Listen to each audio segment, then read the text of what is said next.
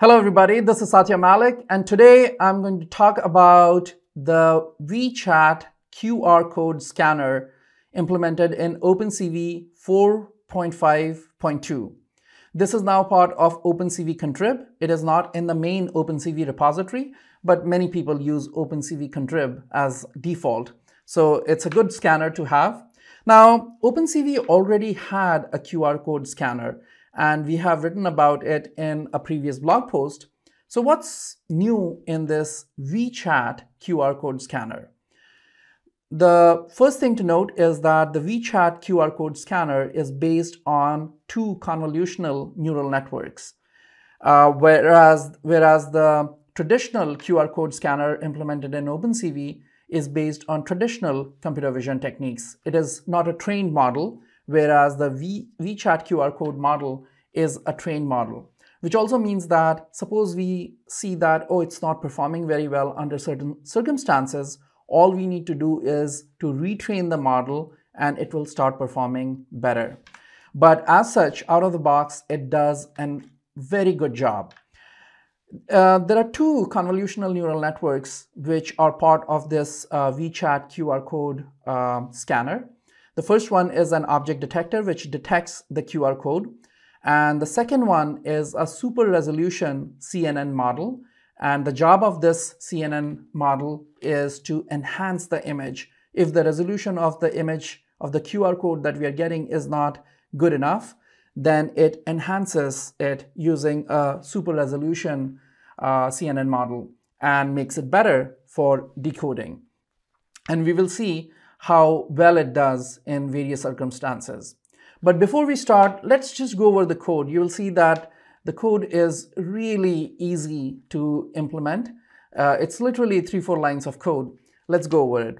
First of all, as I had mentioned, that you will need to install the OpenCV Contrib module, which in Python is simply pip install OpenCV contrib-python, OpenCV-contrib-python. Now, this is the entirety of the code. You can see that it is so simple. These lines from 6 to 12, they are simply displaying a bounding box. We have an image, we have a bounding box which is passed as a list. And this, if you know Python, if you have used OpenCV before, this is a trivial code. All it's doing is displaying a bounding box on the image.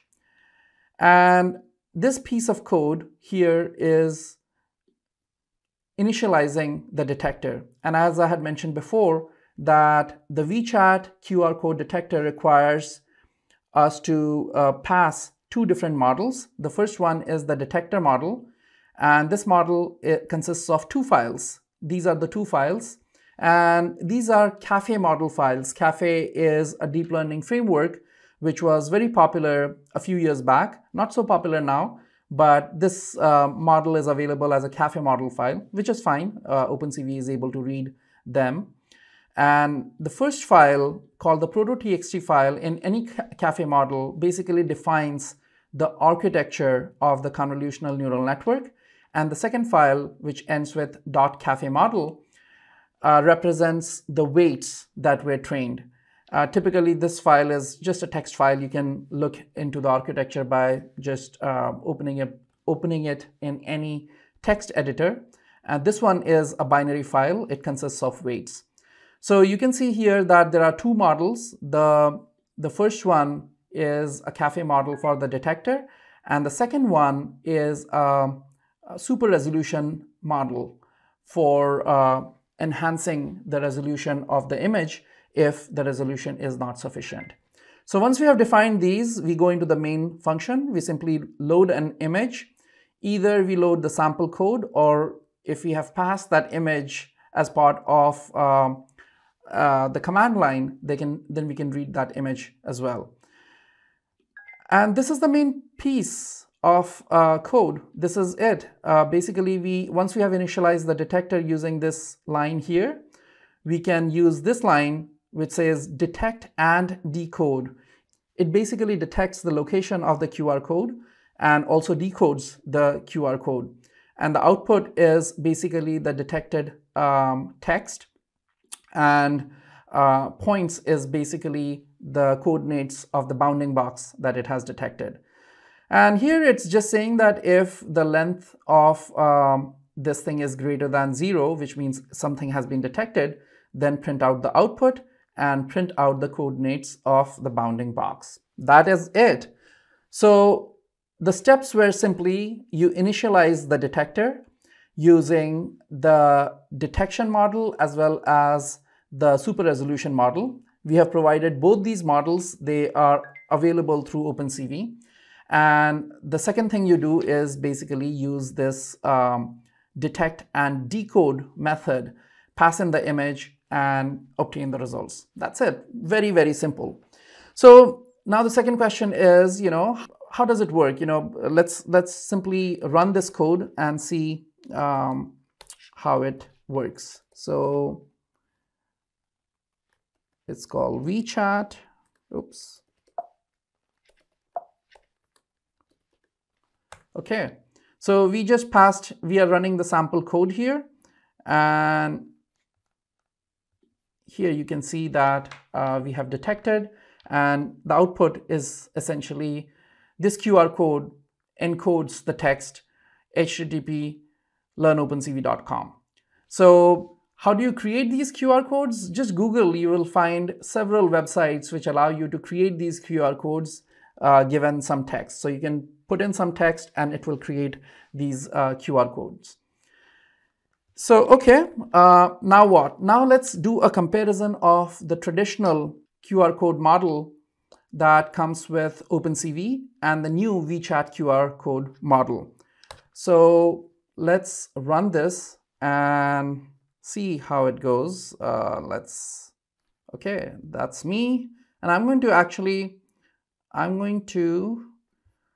show this, I'm going to show the results on my phone. I have downloaded some QR code. So this one is the first QR code. You can see that they both do a good job. There is a bounding box around both of them. And it's basically a quote from Asimov. Actually, this is from Arthur C. Clarke. Any sufficiently advanced technology is indistinguishable from magic. Okay, so that's what the QR code encodes. And you can see that they are both doing a reasonable job, but you can see that the WeChat QR code is definitely more stable. If I bring it closer, then both of them do a very good job. You can tilt it this way or the other, and they both do a reasonable job. Now, as we know that the WeChat QR code scanner has a super resolution model inside it. Let's see how it does. We are going to move this back, and at some point the WeChat QR code will keep recognizing, but the OpenCV default model will not. On the right hand side we have the WeChat QR code detector, and on the left hand side we have the OpenCV QR code. You can see that the OpenCV default QR code detector has stopped working. It's the exact same video stream, but the WeChat one is still working. Basically, it's using the super resolution feature to enhance the results. All right. So the other thing you will note is that the QR code bounding boxes, they are returned slightly differently. The OpenCV one returns a bounding box that is basically the four corners, whereas the WeChat QR code returns the bounding box which are not the four corners of it basically contains the QR code, but these are not the four corners of the QR code.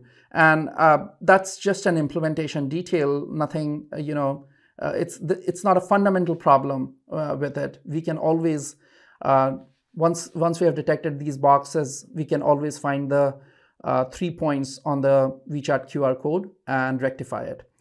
So, okay, so that was the first demo. The second one is this. This is a quote by Asimov. It says that the saddest aspect of life right now is that the science gathers knowledge faster than society gathers wisdom. So true in these times. And you can see here that this is a bigger QR code. It is encoding a lot more text. And for some reason, OpenCV doesn't detect it at all. Let's bring it closer. It doesn't decode it. It doesn't detect it.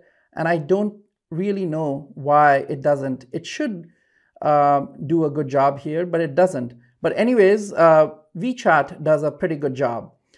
Now, let's go for an even more complex one. And this is again a quote from Neil Stephenson. And you can see that WeChat is doing a better job. Let me bring it in focus so that both of them get a good chance, get a good shot.